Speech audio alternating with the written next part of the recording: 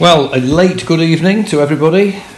Some people will recognise this component. It is the snorkel that came off my bike, and that restricts the airflow into the air filter. So if you've got a fancy exhaust system that allows all that gas to exhale, you're blocking it at the inhale end with this thing.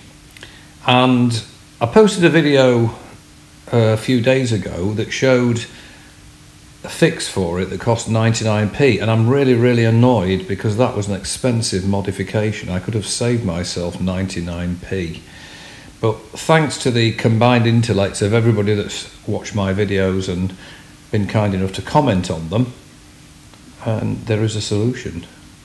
Now there's what I did first. Now, air does not get around the air filter because on the back of that front triangle there is a rubber seal. So as long as that air filter is clamped in like that, no air goes through the gap round the filter. That's the first thing. Somebody posted a comment saying it's a typical Indian bike because it's sucking from the wrong direction. Okay. So most people suggested not having those little brackets things there, those clamps. So I used the original Snorkel and got my Dremel soldering iron, subject of a previous video, and I sliced off the bit that sticks out. Look at this, what a beauty.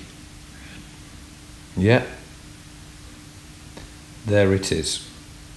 Cosmetically, I would describe that as 100%. I'm very proud of it. I basically melted it off with a soldering iron.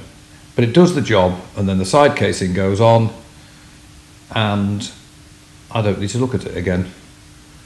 So there you have it, a little update. I've listened to all those comments where people said you can use the original Snorkel. I just couldn't get it off. It wouldn't crack off like somebody said theirs did. Unfortunately, mine wouldn't do that.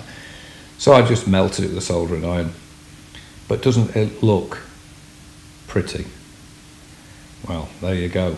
It may not be pretty, but it works. And it costs nothing to do. My kind of mod. On that note, take care on your bikes. Can't stress that enough. I say that to myself every time I go out as well. I'm not lecturing anyone. So have a good night, everybody, and I will post again soon with some more updates. Bye for now.